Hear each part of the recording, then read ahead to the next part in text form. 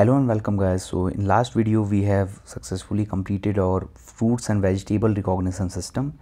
So in this video we are going to improve our model performance. If you guys are new to this video, then please watch this playlist from beginning. Here we are getting our training accuracy of almost 81.94% and validation accuracy is 69.52%.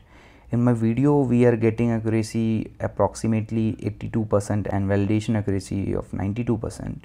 Here on the same parameter I have run the model again, and here I am getting this quite fluctuation in the validation accuracy.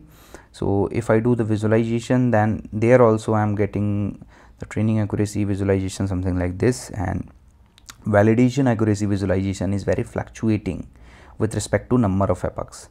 In this video we will try to resolve this issue so that we get a smoother curve.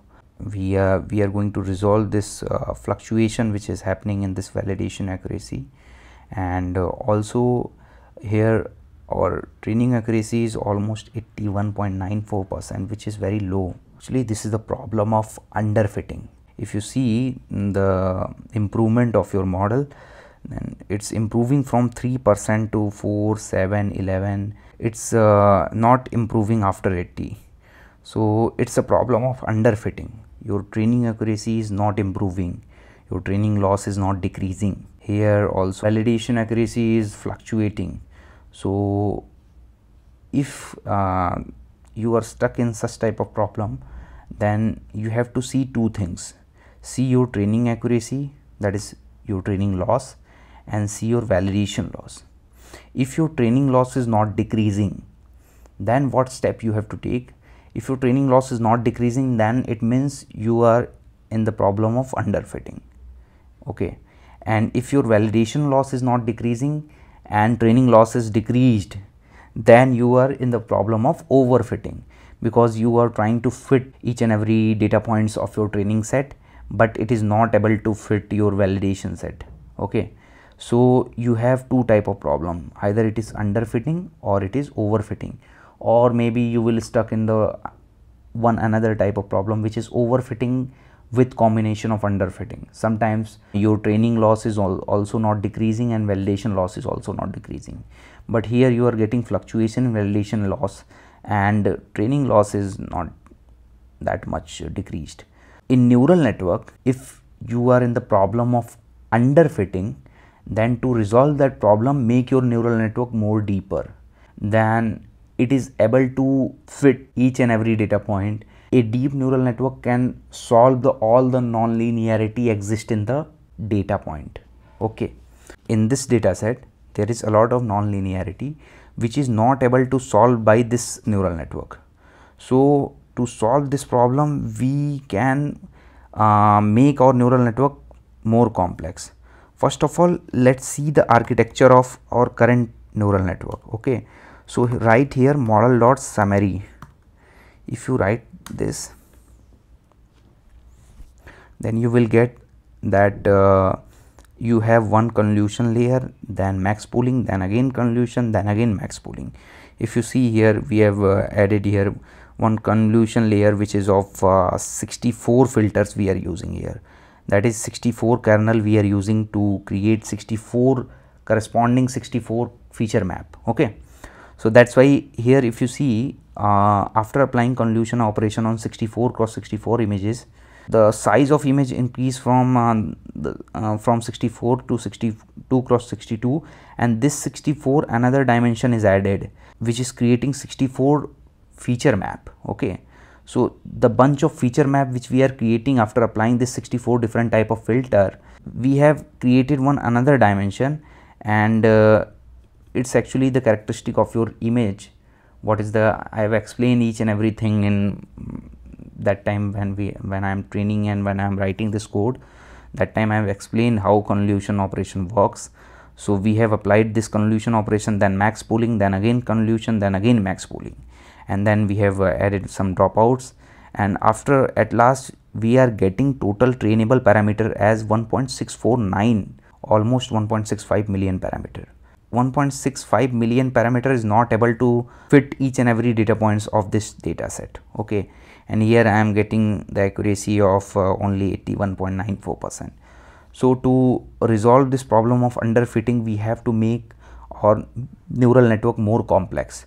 So what we can do here, just I am trying to add more convolution layer. First filter use as 32 and use another filter. So add here cnn.add tf.keras.layers.con2d, and in this use filters as 32 and kernel size as 3, same, and write here activation as ReLU.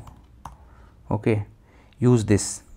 Here I am adding first layer, I am making as by using 32 filter, and again I am using 32 filter, and here I am using 64, again use one more as 64. Okay, I am adding 2 convolution layer here so that we can understand more deeply the information of that image. That's why I am creating 2 convolution layer with 32 filters, and here also creating 2 convolution layer with 64 filter. Okay, just remove this dropout, this will not work. Yeah, we have done 2 convolution operation here, and then we have done max pooling, then we have again done 2 convolution operation, then again max pooling. We have to make more deeper neural network, so use here neuron as 512. I am making one another layer, so copy this, just copy paste here and use here 256. Okay, use here 256 and here add dropout. Okay, to add dropout use cnn.add tf.keras.layers.dropout and use here 0.5. Why we are writing this? To avoid overfitting. We are dropping some neuron to avoid overfitting. Let's run this again from here.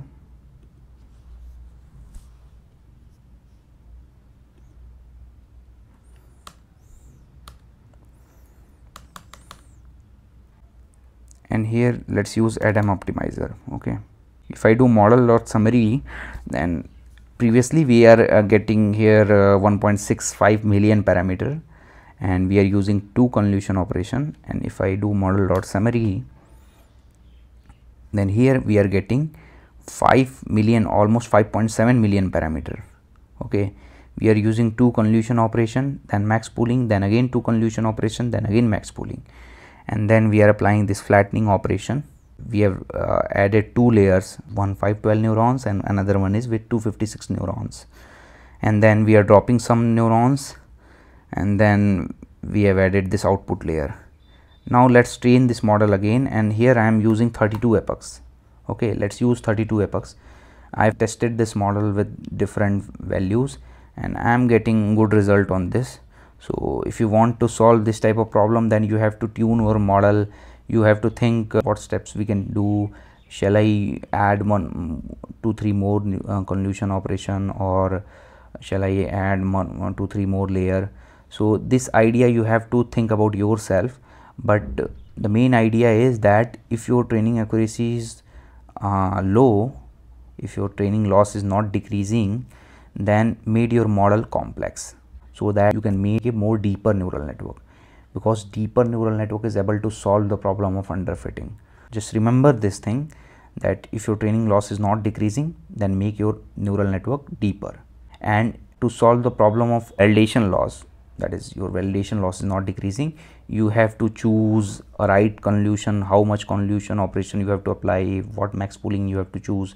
According to that you can tune your validation accuracy. Okay, so let's run this. So we have successfully trained our model.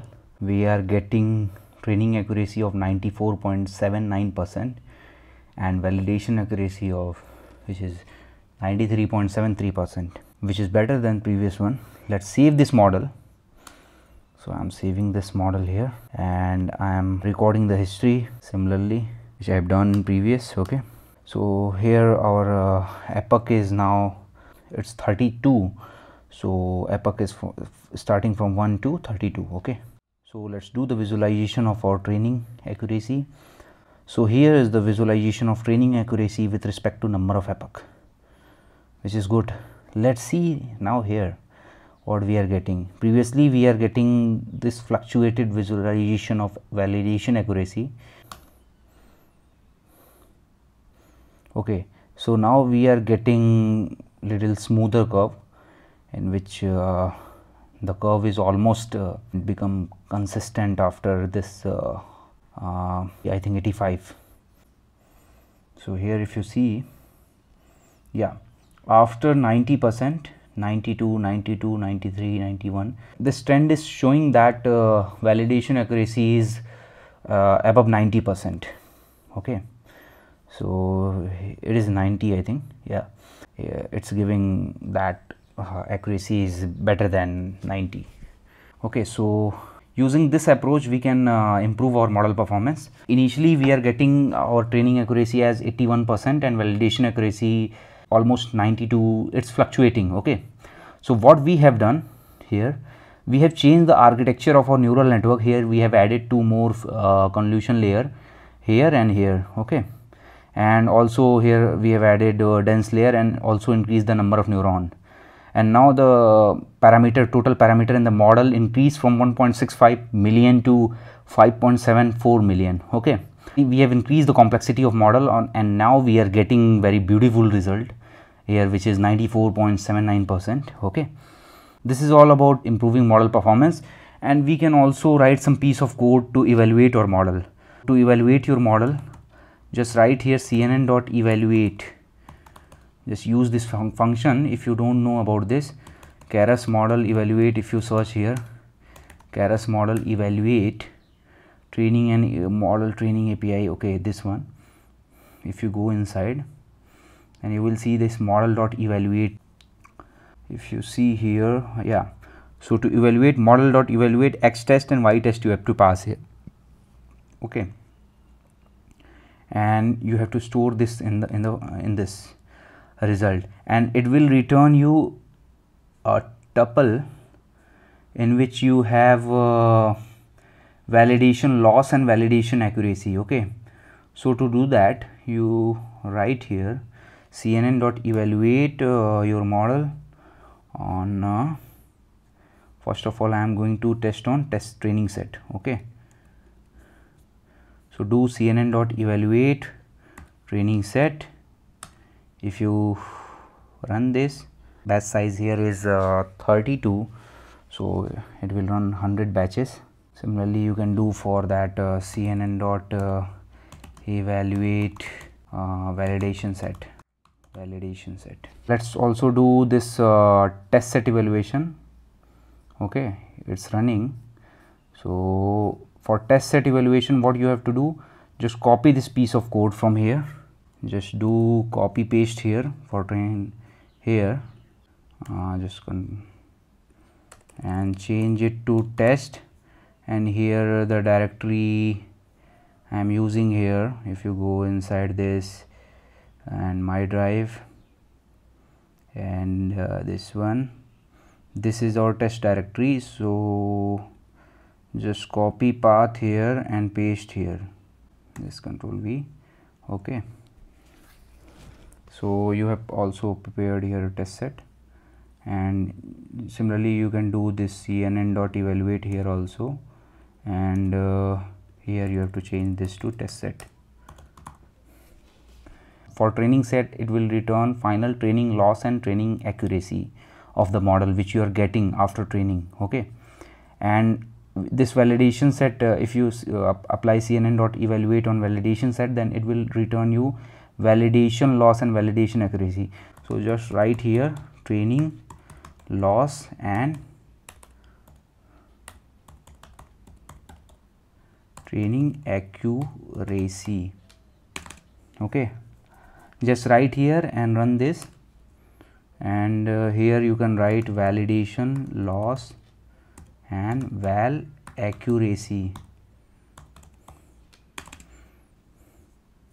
And for test set also you can write here test loss and test accuracy,